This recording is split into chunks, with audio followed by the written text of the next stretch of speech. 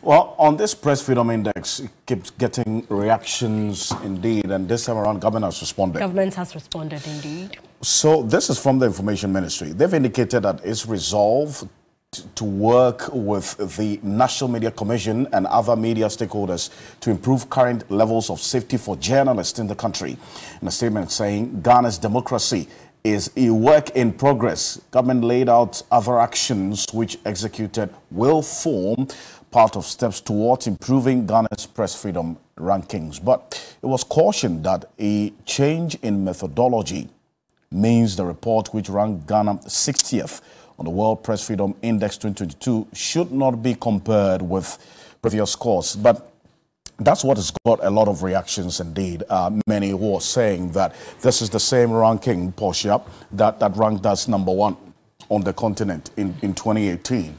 And so now that we're 60th, many are then raising questions as to why we should be questioning the methodology now.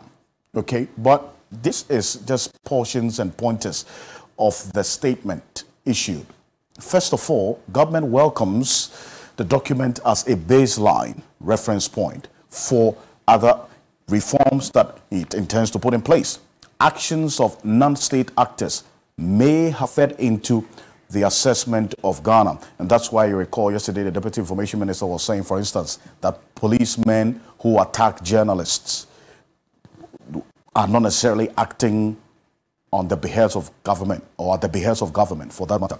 Mentions unregulated online media spaces as having impacted report. Also, opinion, media, propaganda, and media ownership by politicians impacted the report.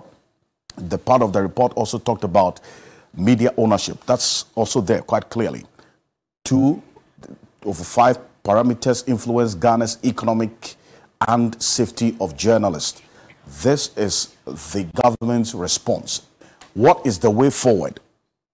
According to this statement, they say they're going to collaborate with the National Media Commission to deepen the execution of the coordinated mechanisms on the safety of journalists, to collaborate with stakeholders, including civil society organizations, to educate both state and non-state actors on the safety of journalists, collaborate with stakeholders to fight against disinformation and fake news, and also collaborate with stakeholders to improve the economic conditions of journalists in the country. So these are some of the issues. Apart from that, they identify what's missing in there. They say that there is no direct response to political leaders making death threats against journalists, which is of serious and paramount issue as well.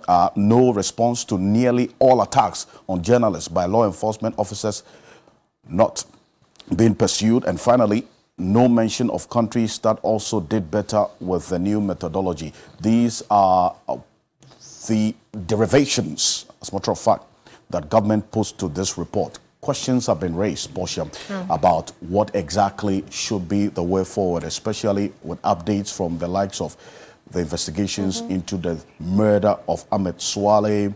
What's the latest to that? What is the way forward in protecting journalists? We'll see what happens. We have with that. one whole year to implement the way forward, as indicated in the press release. We'll see how it goes in next year's ranking.